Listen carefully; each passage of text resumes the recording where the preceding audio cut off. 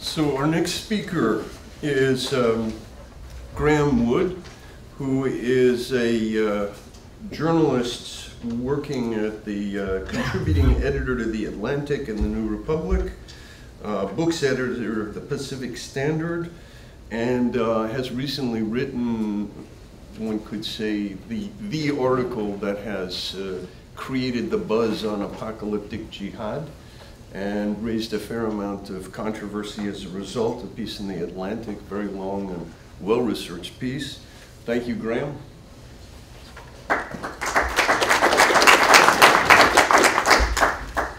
Well, thank you very much, Richard, and for the invitation, and also to several people at this conference who have been very generous with their time, Cole, David Cook, and Will as well.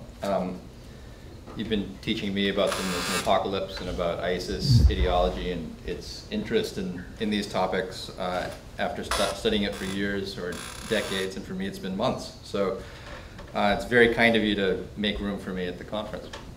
I don't have the same deep knowledge of Muslim apocalyptic literature that David Cook does, but I think I can claim some expertise, even in this crowd, on the topic of what happens to you when you write a viral article about apocalyptic themes that touch on these themes. And what happens is that you start to reap a whirlwind of criticism, and largely that criticism I've found has been based on sheer incredulity. First, let me quickly describe the general conversation surrounding apocalypse that I detected while researching ISIS. The ubiquitous references to apocalypse in Dabiq magazine, in the English language propaganda in general, in the beheading videos, these are all well known. In interviewing supporters of ISIS, I found that they nearly all brought up apocalyptic themes, independent of my asking. And the ones who did wait for me to ask were very happy to take on these themes and to elaborate on them, and to agree that the signs of the hour were mounting, and that the Islamic State should be considered an agent of their arrival. They were very excited about particular signs: the revival of slavery, the line about the slave giving birth to her master, the building of skyscrapers by camel herders, as evidence with the rise of the Burj Khalifa in Dubai. But they also pointed to the generally lax moral attitudes that we find, the prevalence of fornication, of titillating music, and they would point also to the fact that Muslim ulama don't like to talk about the apocalypse. They said, if you find that the khutbahs stop talking about the apocalypse, that's a sign it's happening now. A large portion of my article was just asking simply what ISIS wants and what its supporters believe in their own words. And in that limited sense, the article was very straightforward in its conclusions about apocalypse. They said that they thought about it a lot, and they were very eager to talk about it. The critics, to my knowledge, none of them attempted to say that ISIS doesn't mention apocalypse in its media production. But many, I found, simply refused to believe that a modern movement might have these views, that it might have apocalyptic beliefs, and that it might take them seriously if it claims to have them. Some of them, I think, it would be fair to say, they refuse a priori to believe that on the grounds that they themselves would never believe such a thing, that someone else would believe it. And my own academic training was in philosophy, and there's a philosopher named David K. Lewis who had some seemingly outlandish beliefs, and he would argue for them very, very clearly, and his stock line in trying to refute the reactions of his critics was to say, I can't refute an incredulous stare. And often this was the way that I had to respond to critics who said they cannot possibly believe what they're saying. Now, I can't tell you with full confidence that Abu Bakr al-Baghdadi thinks that the apocalypse is near. And I'm pretty sure no one else can say that with much confidence either. They can't tell you what the degree of his belief is. I was just, I'll say, surprised to find how eagerly opponents of the view that ISIS has an apocalyptic dimension, how eagerly they declared victory and on what basis. Virtually any sign that ISIS supporters ever thought about anything else, or that they lived in the secular world, was going to be read as a sign that they were not doing any apocalyptic thinking at all. Repeatedly, I heard commentators point to the Ba'athist elements within ISIS, or the evidence that one or another foreign fighter had a DUI or a citation for smoking pot in the year before he made hijrah to the Islamic State, and pronounce case closed. These are secular people who can't possibly be serious about apocalypse. The Der Spiegel piece from a few weeks ago, it said, apocalyptic visions alone are not enough to capture cities and take over countries, which, in reference to the Haji Bakr documents about the methods of infiltration that ISIS was using with such success.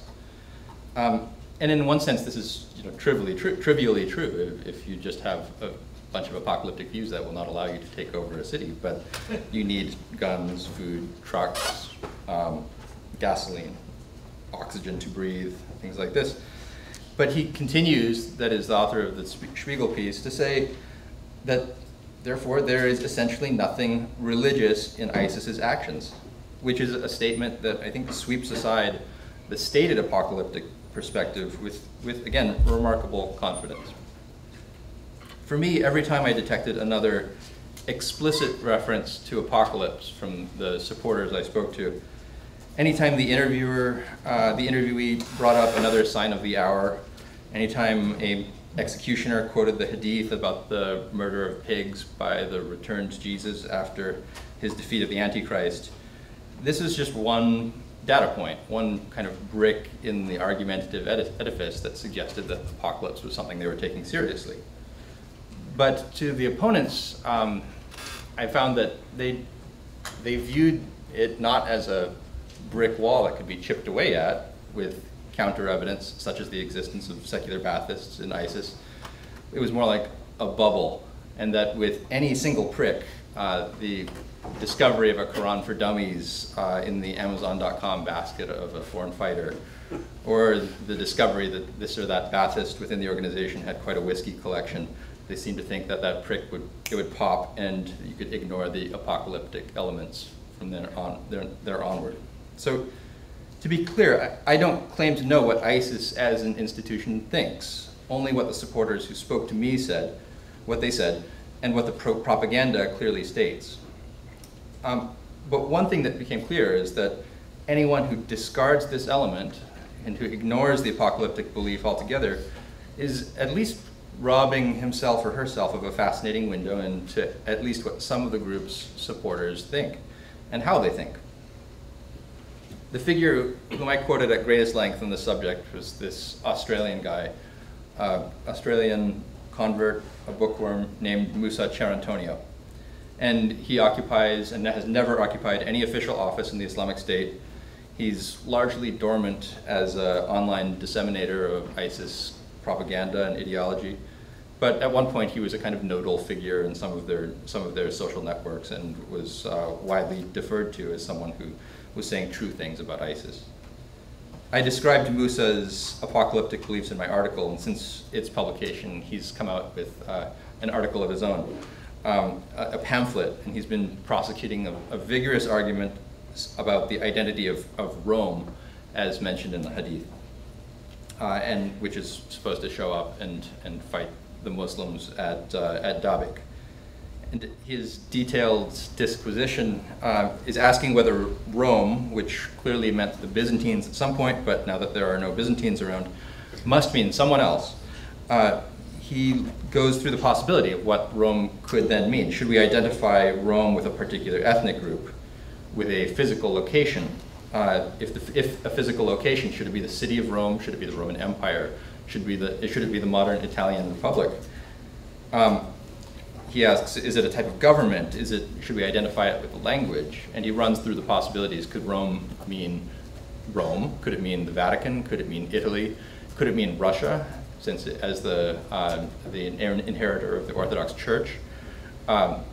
And eventually he comes down to the idea that the Ottomans defeated the Byzantines.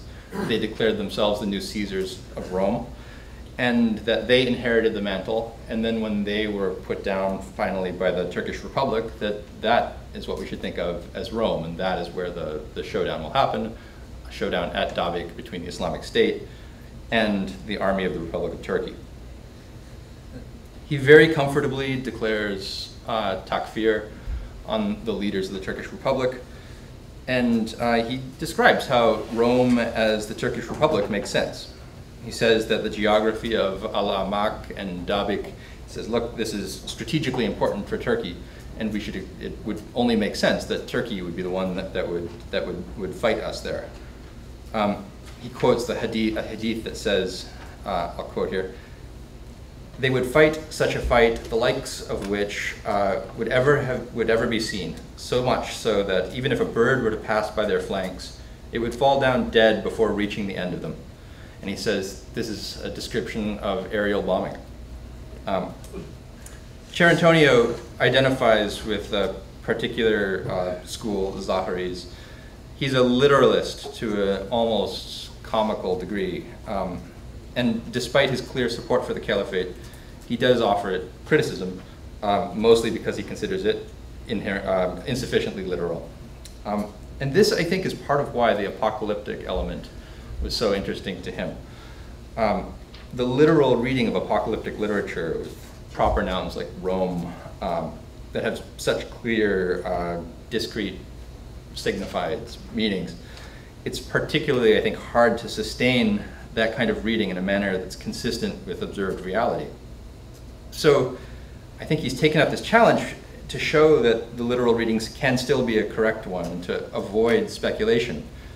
And he's also able to say that, yes, when my interpretation seems like a strange one, it's because the end times are strange. We should expect them to be very weird. And the idea, so he quotes a hadith that says, "The last hour shall come when Rome constitutes the majority of people." So think about that for a second in his worldview. He's suggesting that at some point, after the Great Tribulations, after the Antichrist, after Gog and Magog, after the death of the last Muslims, that citizens of the Kemalist Republic will be the majority of surviving human beings. And he says, in effect, that's weird. And he says, I pray that we will never see how this happens. In some ways, I can see why it's hard to take this seriously. After all, it's a guy sitting in his mom's living room, speculating strangely about a series of events that would leave no one left on planet Earth except for Recep Tayyip Erdogan and a few of his friends. I asked an Islamic State supporter whether he thought this was strange, and he showed at least that he, the one I asked, was aware of how odd it sounds. And I'll quote his response at length because I enjoyed it so much. This is him speaking. He says, what stands out to me that others don't seem to discuss much is how the Islamic State, Osama bin Laden and others, are operating as if they are reading from a script that was written 1,400 years ago. They not only follow these prophecies, but plan ahead based on them. One would therefore assume that the enemies of Islam would note this and prepare adequately. But it's almost as if they feel that playing along would mean that they too believe in the prophecies, and so instead they ignore them and go about things their own way.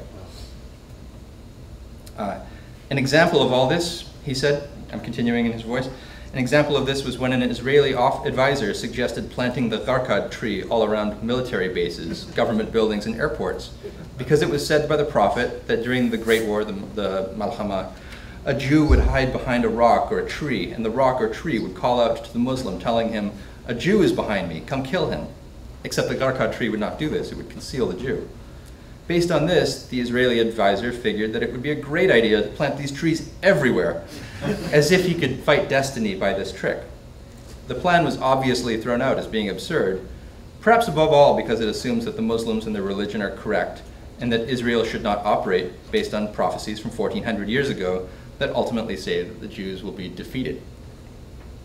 This story explains in some ways how the enemies of the Muslims may be aware of what the Muslims are planning, but it won't benefit them at all, as they prefer to either keep their heads in the sand or to fight their imaginary war based upon rational, freedom-loving Democrats versus irrational, evil terrorist madmen. With this in mind, maybe you can understand to some degree why one of the reasons why many Muslims will share your piece in The Atlantic, he writes to me. It's not because we don't understand what it's saying in terms of how to defeat Muslims. Rather, it's because we know that those in charge will ignore it and screw things up anyway. I'll end by saying that it takes one to know one. So among the most memorable responses to my piece was by a young woman who, like Musa Cherantonio, very smart, energetic, whom I had met years before when she was one of the most active members of a group called the Westboro Baptist Church. This is the group that pickets the funerals of American servicemen and women, saying that God is punishing America for permissive attitudes toward homosexuality. She had recently left the church and was still recovering from the effects of her, at that point, lifelong membership. She said, in effect, that the incredulity my piece received mirrored the incredulity that people had toward the Westboro Baptist Church. She said most people simply could not or would not believe that what she insisted is the truth, that Westboro believes what it says. They could not believe that people could actually think that this is the response, that this is the reason that they were tirelessly holding up placards about the death of American soldiers. Part of what they believed was also that the apocalypse was near, and that the noisy protests that they were making were actually an attempt to hasten it by binding people to the Word of God, by making them aware of it, and once everybody was aware of it, then the apocalypse would start. Now, she is not an apocalypse expert. I mean, she's not an ISIS expert. What she knows about it came, I think, largely from my article. But she did speak with some expertise on the reaction of the general public, and especially the non-believing public, to apocalyptic and extreme religious thinking. The first reaction, to doubt its sincerity, and then to take any scrap of evidence at all to the contrary. The fact that a church member had a wild youth or had a well-funded IRA, anything that suggested that they were thinking in the long term that and about a reality that might include something other than a swiftly hastened apocalypse. That was seized upon evidence that they actually just didn't believe. And she became very well acquainted with incredulous stares. But she herself, she refused to marry because she believed the end was soon. I saw her actually just last week. She was on her way to Holland, and she said, the reason I have a passport is because I thought I would have to go to Israel soon to convert 144,000 Jews in the last days, as described in the book of Revelation. So I expect that someday we'll have enough testimony from returnees from the Islamic State to tell us a little bit more about the Muslim versions of these beliefs and how they've played out. But instead, for now, the facts that we have, I think, are suggestive. Some of the foreign fighters who have gone there, they didn't just obtain passports so they could go there. They obtained them, used them, and then burned them while repeating the apocalyptic line. And I take that as firmer evidence for the seriousness of their apocalyptic thinking than a Quran for Dummies purchase 2 years ago might be as evidence for the contrary. Thank you.